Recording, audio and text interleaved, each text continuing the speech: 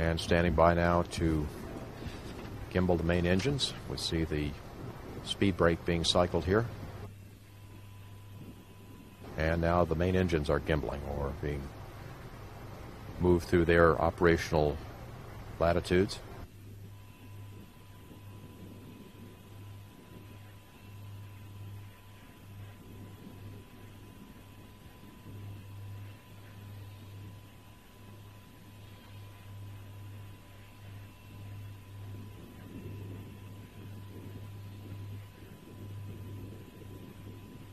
T-minus 3 minutes.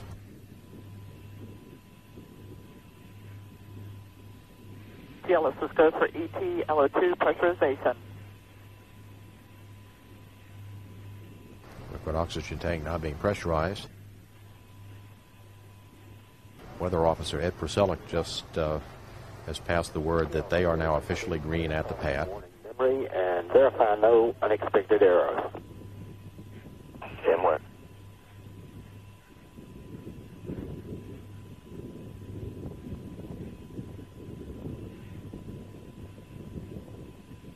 And the gaseous oxygen vent hood, known as the GOX beanie cap, now being retracted. Copy.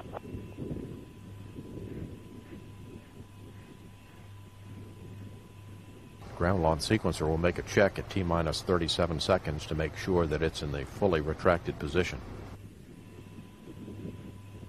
Flight crew OTT, close and lock your visors and initiate O2 flow. And looks like the second time was a charm. Have a good flight. Roger that, thank you. And that's complete. CLS, let's go for ET LH2 pressurization. And that was orbiter test conductor Mike Key from Lockheed Martin wishing the crew a good flight.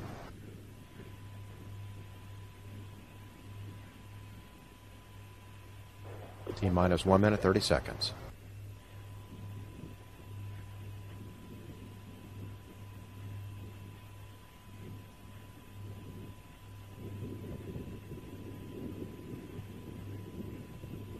Liquid hydrogen tank now at flight pressure.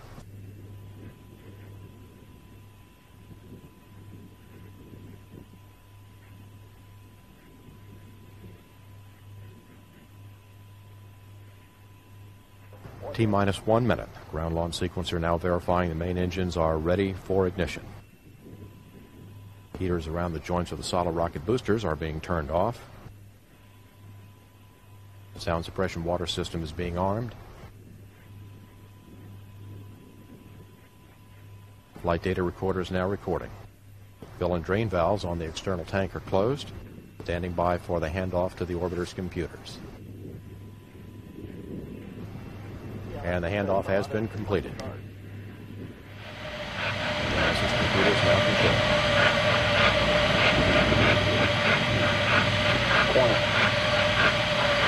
Sound suppression water system activated.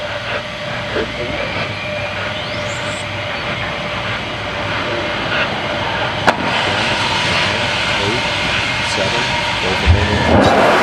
5, 4, 3, 2, 1, and liftoff of Space Shuttle Atlantis with the Western docking module, Splinter, World Cooperative.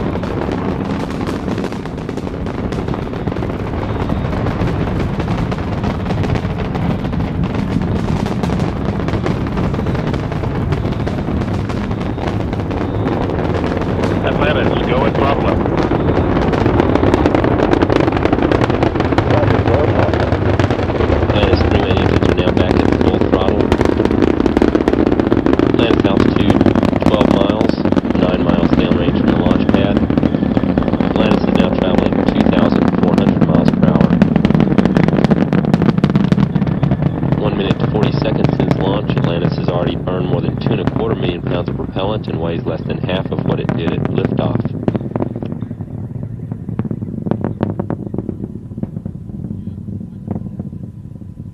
Flight controllers are now standing by for burnout and jettison of the twin solid rocket booster first stage.